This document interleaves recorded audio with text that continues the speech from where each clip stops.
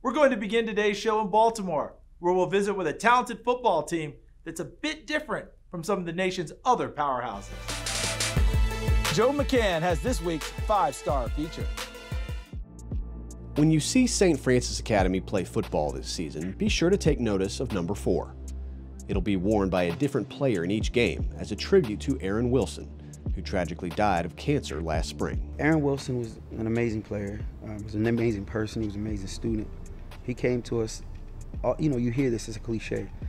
He was infectious. His personality was unbelievable. The administrators, teachers, players, students, coaches, everybody loved what he was and what he represented.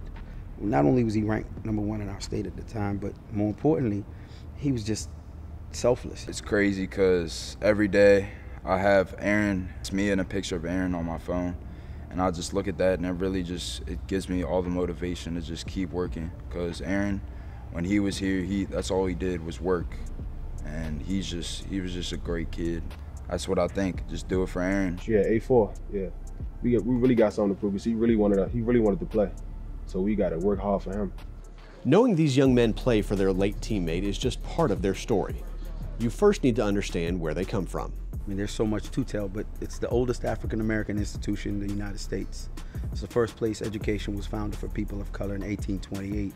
Elizabeth's mother, Mary Lang, founded this school because she recognized the children of slaves couldn't read or write, and it was illegal for us to do it. And at the time, if you were caught reading or writing, you'd be killed. So she utilized the scripture, the Bible, to be able to help them read and teach them how to write. The world, looking from outside in, we're in East Baltimore, we're next to a prison. Don't even understand who or what we are day to day. They don't even come in, and the perception is always, we're all about athletics. We're the school that is always the underdog. You know, the perception is always that we can't and we won't be able to develop young people to accomplish the ultimate dream, and that's to attain a free education at the collegiate level. And we pride ourselves in making sure that our students not only graduate, but they get to their universities and they excel. St. Francis has only been playing football since 2008. The administration saw it as a way to reach more young men in the area, giving them something to do and take pride in. And the players have. The Panthers are now one of the most talented teams in the country. But they do it without the luxuries that many of the nation's other powerhouses enjoy. This small school wasn't built to house a football program. There's no stadium, not even a practice field. And the weight room, it's hardly big enough for an entire football team. One of the biggest struggles is having to drive everywhere for practice. We use 3 to 4 different venues. We've always getting in vans, and it's taking us 30 minutes to and 30 minutes back. So you're talking about an hour after study hall. We work out on the street, we work out on concrete. I feel like that make us the dogs that we are, you feel me? So I actually like it. Other people might say they don't, but I actually like it because you come from nothing and you go to other school, go to other teams and just beat them. Culture is different. It's different. It's just a dog mentality. It's just how we do things. I feel like it's good too. I feel like it's good because not knowing when you're gonna work out, and it's gonna give you a build up. You're like, oh yeah, I gotta get on the field.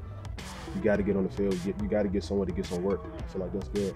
The culture, the attitude, the grind, it all works. The Panthers have Division I prospects up and down their roster. Quarterback John Griffith is committed to Bowling Green, and he's surrounded by D1 talent on offense, including some 300-pound offensive linemen.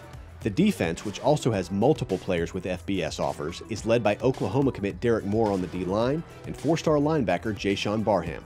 They're out to prove they're among the nation's elite, and they have the schedule to do so. Their 2021 slate includes 10 teams from 7 states and 2 countries. Yes, they play a team from Canada. They've already played St. Thomas Aquinas, and games with Good Counsel from Washington, D.C., De La Salle from California, and national juggernaut IMG Academy all await them. I'm a firm believer from a coaching standpoint, or even just in life. If you want to meet goals in life, you have to challenge yourself. And challenging yourself doesn't always require the safe way. It's not the easy way. So we pride ourselves in trying to compete and be the best. So, you know, we put together a team that is willing and able to try to play anybody, anywhere. A team is not created of talent. A team is created from chemistry. So yes, we're physically talented, and yes, we have some talent, but it takes still that work and that willingness to want to do everything behind the scenes. Representing the city is huge because, like, you think about Baltimore, you kind of think about violence and stuff, and we just try to show a bigger thing than that. And it's just a huge project, honestly.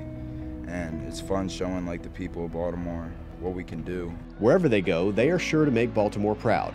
and they'll do so with their former teammate looking over them. This season is completely dedicated to him and his legacy.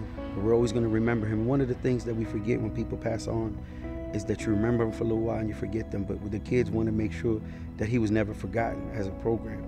We're going to keep it going every year after that. Whoever get the web, we just going to show up with it. We trying to just keep the legacy going on. And one thing I told Coach Messiah is, this year I'm gonna be playing in an All-American game. And I told him, like, I need that number 4 locked in for me, because Aaron was actually supposed to be in that All-American game with me, and I just want to like play with that number on and get that number to his family, so they could remember that like he was supposed to be in that game. I wore it for him, and I'm gonna try to show up for him. I would love for anybody to come to St. Francis, spend a day with us before they make a judgment or even an assumption of who and what we are. There's a lot of great people in this building, the kids, the coaches, the families, the administration, the teachers, that only want something that's special and that's success for any young man or young lady that walks in our building. In Baltimore, Maryland, I'm Joe McCann.